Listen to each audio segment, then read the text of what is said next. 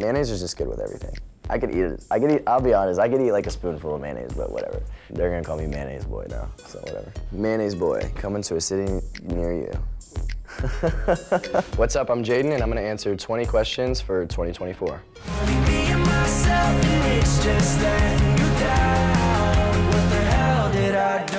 It was a bit, the whole thing. No, I think I've been waiting to answer this question because I think it was just a human moment, you know? I was really insecure about everything I was doing, so I was like, I'm gonna change everything. I'm gonna be a pop star now. And then I went to South America and Brazil, and I saw thousands of fans with like jxdn tattooed on them.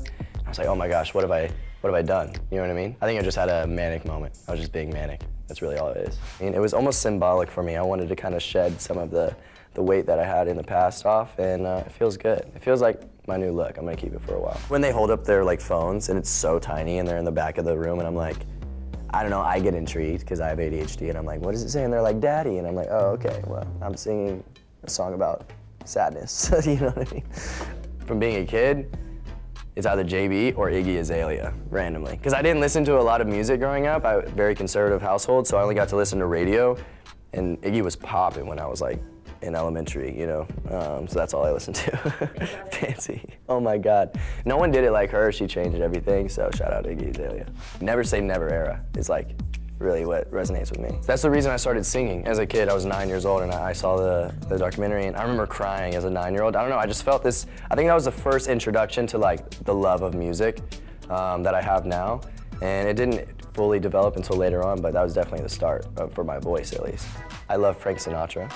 I love Billie Eilish because she takes a lot of reference from older music like that. So anything that just has some history and culture to it, because I know that I can, and I want to show that off, you know? I don't know if I've accurately presented myself online. I really care about like kindness. That's like a big thing for me. I've done a lot of f***ed up in my life, so it seems like I'm kind of just a but I love being kind to people. It's a big value of mine.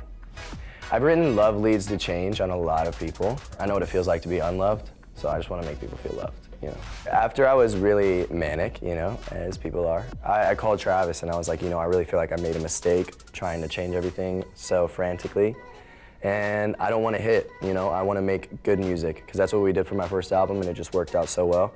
I mean, no question was like, okay, let's do that. And the first time we went in the studio, it felt like it was one of the first times we got in the studio like 3 years ago, and it was just so refreshing, and we had a lot of fun. And that's when I knew that I was doing something that I was supposed to do because I was having fun, and I hadn't had fun in a long time. The Descendants character, when I started signing with Travis, after like a year, he would always organically put me onto stuff, and like I would come and be like, oh, I found this band called Boxcar Racer, and he was like, oh, yeah, that's my band. And I was like, oh, crazy. And then he had a tattoo of Miles on his leg, and I was like, who is that? And he was like, this is the Descendants. I was like, that's the Descendants? And I went home, and I was just stoked about it. I hate heights. Also the ocean. The ocean's terrifying. Also the space. I would never go to space. Crazy. I watched Game of Thrones for the first time probably like 2 months ago. I finished the entire show in 7 days. I just didn't do anything but watch Game of Thrones. I watched like 10 episodes a day, the season a day, and it was great, and my life changed. Who hasn't had a crush on the evil girl from Kim Possible? She was sick. She still is sick, wherever she's at. Yeah. The girl from Tangled, Rapunzel. As a kid, I loved that. Also Cinderella. I wanted to be Cinderella when I was a child. I only watched Cinderella when I was like 5 years old. And my mom told me this like recently growing up, and I was like, oh, that makes a lot of sense, you know? Okay, there's one that I'm not, like I'm a part of, but it's with like some of my fans on Instagram, and it's called the Talking Besties. And they're like my core fans, and I pop in every once in a while, I see what they're saying, they're hilarious, so. I don't ever really answer though, because I kind of get scared, because I'm like, what if they're talking about me? That's crazy. I think success is a feeling, it's not like an outcome for me. I got really caught up in the success of it all when I first came into the scene, and I was blessed with so many opportunities that just happened so fast. When that started to die down and also personal stuff in my life came up, it felt like I wasn't succeeding, you know? But I realized through a lot of like painful lessons that success is progress, you know, that's it, you know. It's not a certain point that you can get to, it's just whatever is showing yourself that you're still in it and you're still doing it. And I've gotten to the point where I've almost given up, so the fact that I didn't, that's success to me. Jelly Roll is actually someone I think about quite often, just because of who he is as a person. I love that, I love what he stands for. I love mayonnaise so much. I really love mayonnaise. I could eat a mayonnaise sandwich. That's how much I love it.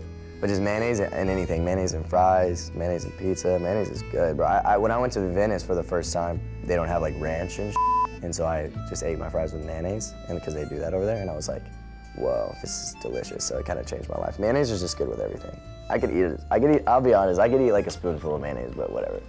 They're gonna call me mayonnaise boy now, so whatever. Just straight out of the cabinet in the fridge, just a dollop of mayonnaise, delicious, bro. Oh, it's my announcement for my album. It's a link to the announcement of my album, so that's really exciting. I didn't even do that on purpose, that's crazy. I make music that's real, music that hurts, and music that feels good, so no matter where you're at, if you're confused, you know, listen to this album, because that's exactly what it's about. I would ask them, what do you hear when the music stops? Well, I hope you guys learn more about me and my love for mayonnaise, but make sure that you check out my album out June 28th, also the tour following that, and everything in between. I have a lot of cool stuff coming for the promotion of this album that I've never done before, so stay tuned.